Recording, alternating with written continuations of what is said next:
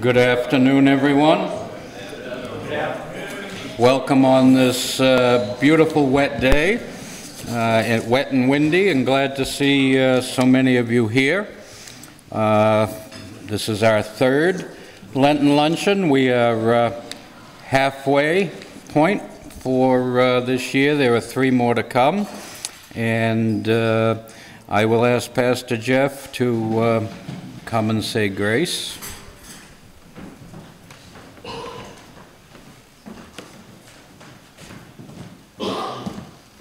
Good afternoon, everybody. Good afternoon. Welcome. I'm so glad you're here, that you fought the hurricane, today's hurricane, to be here. I grew up in Florida, so I know what that feels like, but not when it's cold. So to have those kind of gusts when it's that cold. But I'm really glad that you're here and that you're safe, and that I hope that you go home safe. So let's say a word of grace. Gracious God, thank you for today, this blustery, windy, wet day. We ask you to guide us as we listen today. We open our hearts to what is being said, and that we not only hear, but we listen. Bless those who could not be here with us today. Keep us safe in this weather as we depart this place, and bless the food that we have eaten, the hands and the hearts that have prepared it for us. All this we ask through your name. Amen. Amen.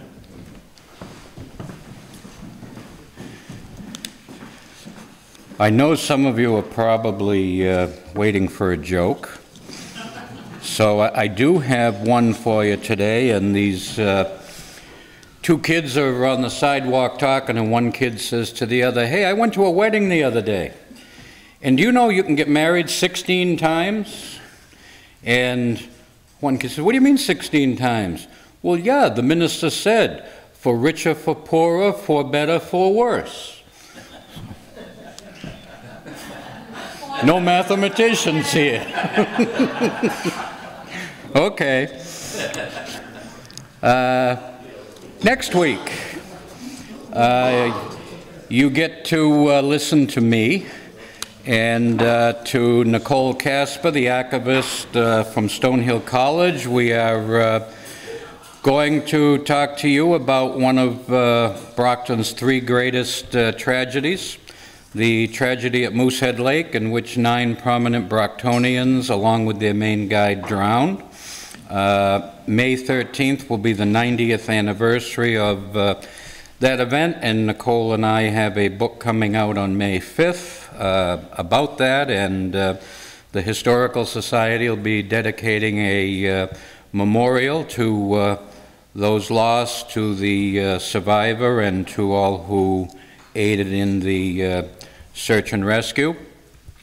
So we hope that you will be here for that. And as we are in March, Moosehead was in May, but Brockton's other 2 greatest disasters occurred in the month of March. The Grover disaster on March 20-something in 1905, and next Saturday, the 72nd anniversary of the Strand Theater tragedy.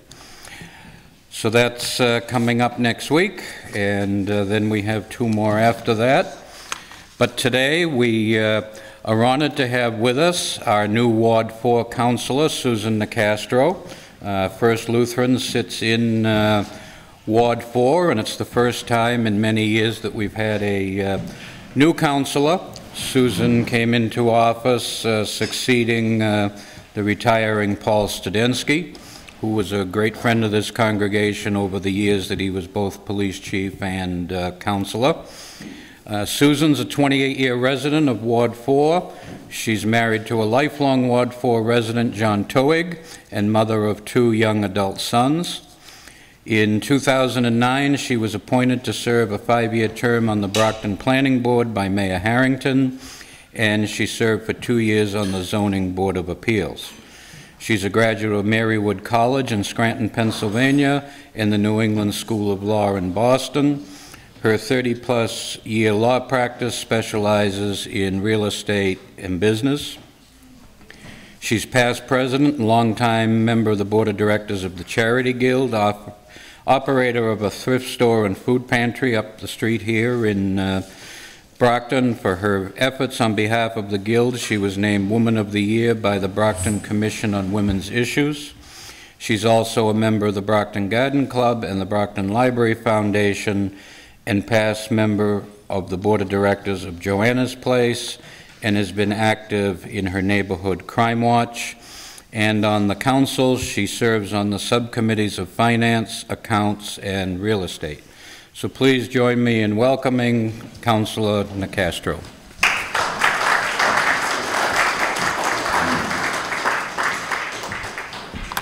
Good afternoon. I want to thank Pastor Jeff Johnson, Mr. Jim Benson, and First Evangelical Lutheran Church for hosting me today. And I have to thank all the ladies in the back, because wasn't it a delicious lunch? And boy, you can't beat the desserts. I'm feeling a little guilty having dessert on a Friday in Lent. Don't tell anyone. Well, you know, as I stand here today, the brand new Ward 4 City Councilor, I just wanted to reflect a minute and explain to you what goes into the person who's standing here today. And Mr. Benson mentioned that I'm a graduate of Marywood College in Scranton, Pennsylvania. I'm a native of northeastern Pennsylvania, and specifically the Scranton area. And if you were to look at Pennsylvania, which is shaped like a rectangle, I'm from the upper right corner. A beautiful area. And Scranton is a Rust Belt city. It was formerly known as the anthracite capital of the United States, anthracite coal. My Irish grandfather was a coal miner, and he did die of black lung. My part of the world, growing up, Scranton, peaked at about the same time that Brockton peaked, at the turn of the 20th century. And that makes Brockton rather familiar to me as I've lived here these last 28 years. And Scranton has continued, unfortunately, to decline. I'm in touch with all my grade school and high school friends through the magic of Facebook. It's really a shame about Scranton. I think we're going to be able to do things in Brockton that I don't see happening in Scranton yet. But anyway, I'm from a middle-class family. My father was a lumberyard sales representative. My mother was a homemaker for many years, and later she was a secretary in the Human Resources Department at the University of Scranton. Because of her job, she didn't make much money, but she got a tremendous benefit. She was able to put my brother through the University of Scranton for free. She got free tuition for my brother. And she used to say, she said it on her deathbed a few years ago, her greatest accomplishment was putting my brother through college. I don't think she was sure he would get through it otherwise. But anyway, I'm a baby boomer. I grew up in the 1960s and the 1970s when we were told we could be anything and we could do anything. And sometimes I feel that, and sometimes I'm feeling kind of tired. But anyway, I'm the first of my grandparents' grandchildren to go to college and get an advanced degree. And I majored in human ecology, which is home economics, at Marywood College. And later I went to law school in Boston. When I started law school, I wanted to be Ralph Nader. I wanted to be a consumer specialist and find products that don't work for people. And by the time I got out of law school, everyone was just consumerists and buying stuff. And so I became a real estate attorney. And I love real estate because there's a lot of background and history to it. I love research. I think I'm a closet librarian and research person. I would have been very happy working in a library, just doing research and learning about other things and places. I met my husband, a Brockton native, at the second law firm I worked at. And as you know, he's a lifer here. And his parents had deep roots in the shoe industry. And it was from his parents, Eddie and Betty Tuig, who raised their family on Woodside Avenue off Copeland Street, that I first learned about Brockton. They very much loved Brockton, as does my husband. I learned all about the shoe industry and about Brockton's great years. This is a mighty city. This city has mighty history, and I'm hoping that it has a mighty future as well, and I'm hoping, as Ward 4 Councilor, that I will contribute to a positive future for Brockton. We're raising two sons, Edward and Benjamin Tuig. Edward has just graduated from college in May. Anyone who says that a philosophy major can't get a job, my Edward has a full-time job. And is living on his own in Boston. He's living the life in Boston. And my younger son, Benjamin, is a junior at Boston College, and he's living the life off campus in a house with 8 of his closest friends. And you know, I've finally figured out why God sent me 2 boys. These boys delight in telling me how wrong I am and in constantly challenging everything that I say. We have a text group, the 4 of us, my husband, the boys, and I. And occasionally they'll write to each other on the text group, and you'll see something like, "She was right again. I really wanted her to be wrong on this one." Yeah. But I think, in retrospect, I think God was doing the right thing. He was preparing me for public office, because I have to tell you, there's lots of people challenging me in public office, and I've only been doing this for 2 months. So that's my background. That's where I come from and how I became the person I am. So why did I run for Ward 4 City Councilor? Well, all these years that I've lived in Brockton, these 28 years, I've been a serial volunteer in my children's schools, at the Charity Guild, most recently at the Keith Park Neighborhood Association. You know, about 10 or 12 years ago, when the South Side was threatened with a proposed power plant being constructed on Oak Hill Way, my neighbors came to me and said, "We really need you to get involved. We want to oppose this. We don't think this is good for our side of Brockton." And I have to tell you, I learned so much. I couldn't understand how the they behind this proposed power plant could think it was okay to build something like this in the middle of a community with lots of housing and children's schools and nursing homes and an elderly high-rise so close near it. I just didn't get it. This involvement really opened my eyes to how some communities get targeted for bad stuff, and the steamroll of support for these projects that can come out of local and state government unless residents rise up and act up and advocate for themselves. And I learned so much from many people, most especially a member of your congregation here, Virginia Jepson, who remains a good friend of mine and who I actually spoke with last night. I'm very proud that as the result of the efforts of many people, the power plant project has not been built. Now, it's not dead. You might be hearing from people that it's dead. I heard the mayor say the other day that it's dead. It is not dead. It's dormant. It's not dead. And until it's dead, we really won't rest. And what we need to do at this point is we need to find a good use for the land that was proposed to have the power plant built on it, so that we can finally lay it to rest and we can get something down there that most of us agree upon is a good use for that land. So beginning with the power plant, I began paying closer attention to what was happening in Brockton.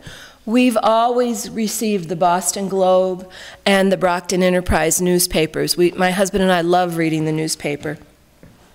And so I started reading it more closely, and I also started reading the sexy stuff in the legal notices. That's where all the good stuff is. And I started wondering, why does all this controversial stuff, these projects that are harmful to other people, the stuff that other communities, maybe wealthier communities, don't want, why do they keep seeming to land in Brockton?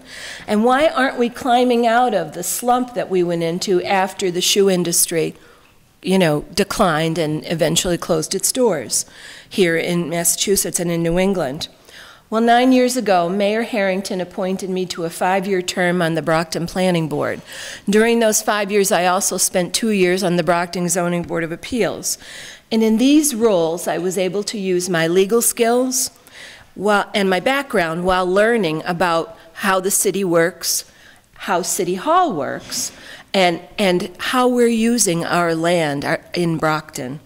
And so after a few years of doing that and thinking and being kicked off the planning board by the current mayor, I ran for Ward 4 City Councilor. I wanted to use my training, my experience, and my skills to make Ward 4 and the city a better place to live. Now, some people thought, they were kind of surprised that I did this. Like, why would you want to spend this time when your boys are finally older doing this? I just have a feeling that these talents that I have can be used to make Brockton better. And I have to tell you, I don't have an ulterior motive. I'm not looking to get a better job. I'm not looking to buy a property and make a big business there or subdivide it. I just truly want to do something to make Brockton better. And I think we can, I really do. I should tell you, the City Council appealed to me because it's a very appropriate next step after a board or a commission. The City Council is the legislative branch of our government. It makes laws, which are called ordinances. It reviews and approves the city budget and appointments by the mayor. It provides important checks and balances on the executive branch, which of course is the mayor. And I like that. I really like that. And in these 2 months, I've just learned so much more about the city and what is currently pending in the city.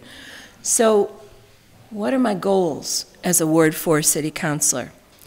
Well, I ran my campaign the old-fashioned way. I lost 6 pounds this time running for office because I was out often after work and in the evenings visiting neighborhoods, knocking on doors, showing up at meetings.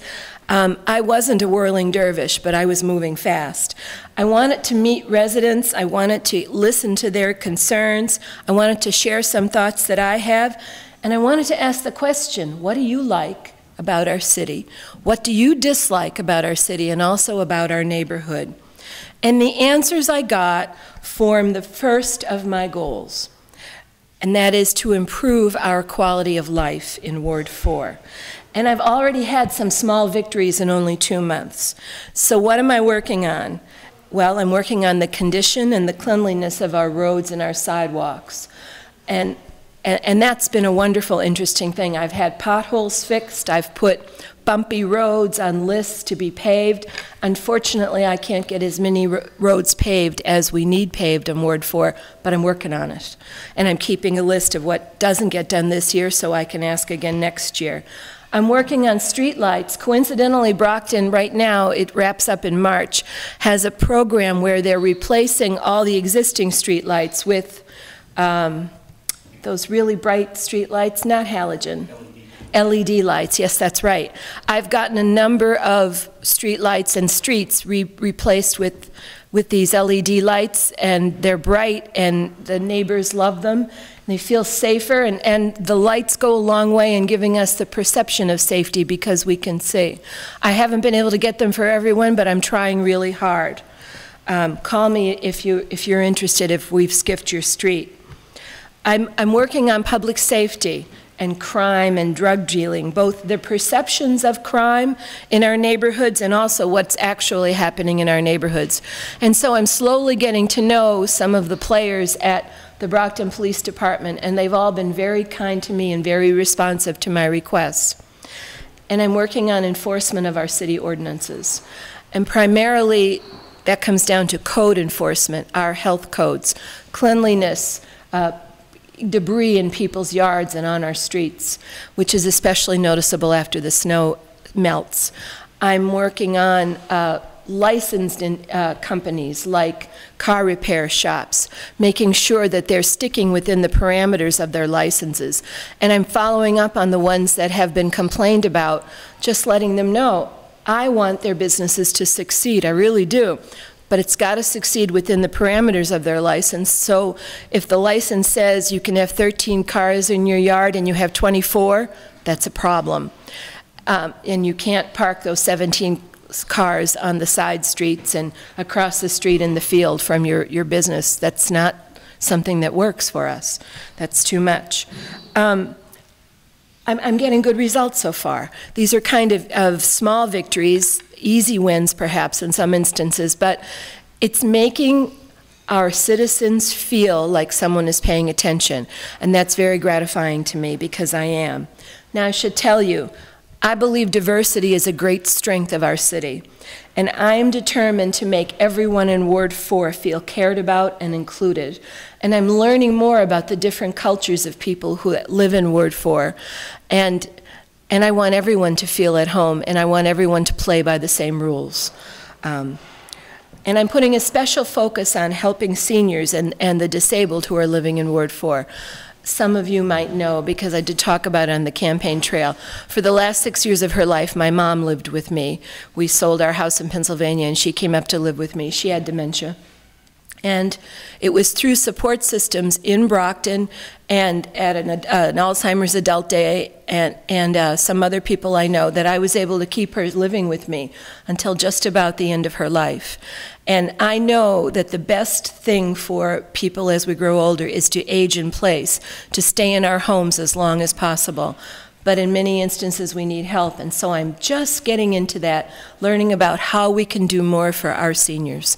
They're the most reliable voters, and yet they'll say to me, but you forget about us the other years when you're not running for office, and I'm determined to not let that be so in Ward 4. So my first goal, our quality of life, and this will continue on in my time as Ward 4 councillor. Well, my second goal is more ambitious and more long-term, and that is to stimulate economic development in Ward 4, resulting in new jobs, paying residents a living wage. Last fall, I participated in the City Planning Office's visioning sessions, which sought community input on redeveloping the Main Street corridor of Campello, from down here, East Nelson Street, right south to the West Bridgewater line.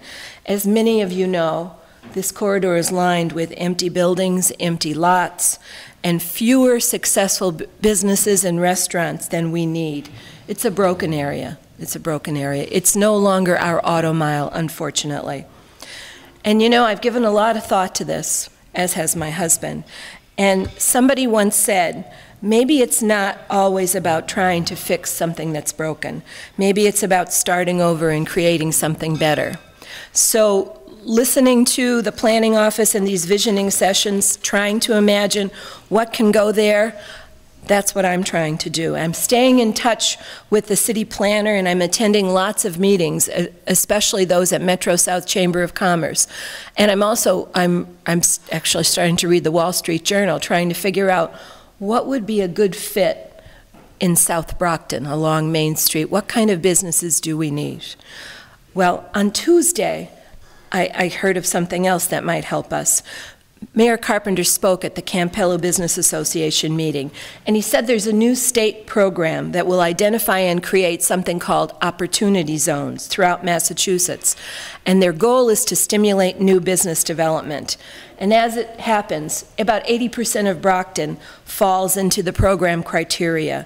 And so the city is going to submit several areas for consideration by the state to be called opportunity zones, and one of them is Campello.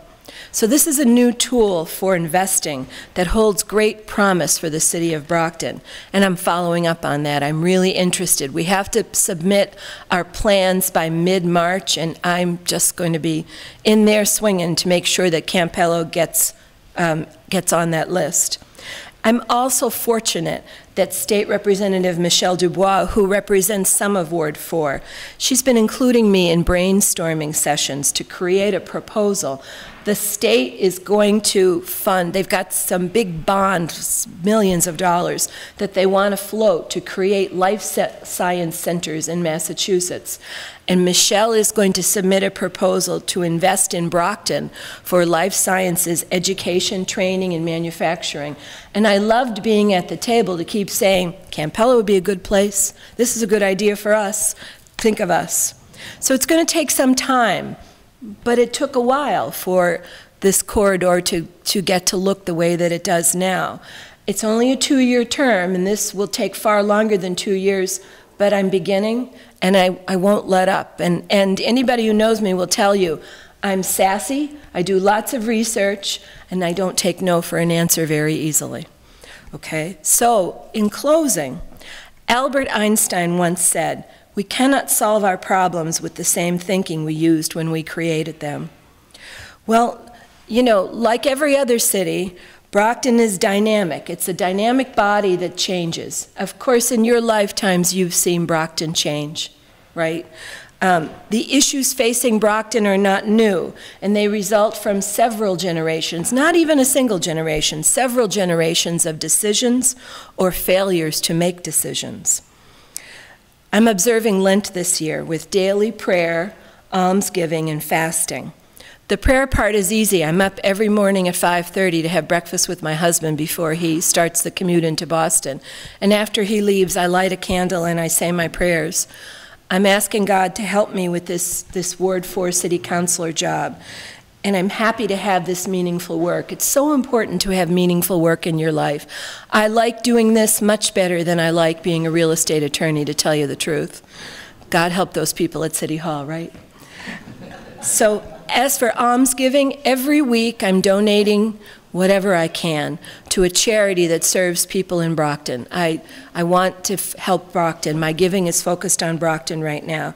Now, the fasting, that's a tough one for me. It's not easy for me to give up sweets and foods that I like so much. So I decided that I'm going to fast on pessimism. I'm trying to fast on swearing. I'm trying to give up, that's a tough one too, especially on city council days. But I'm trying to give up having anything but a positive attitude because I really like this job and I'm hopeful that I can improve things.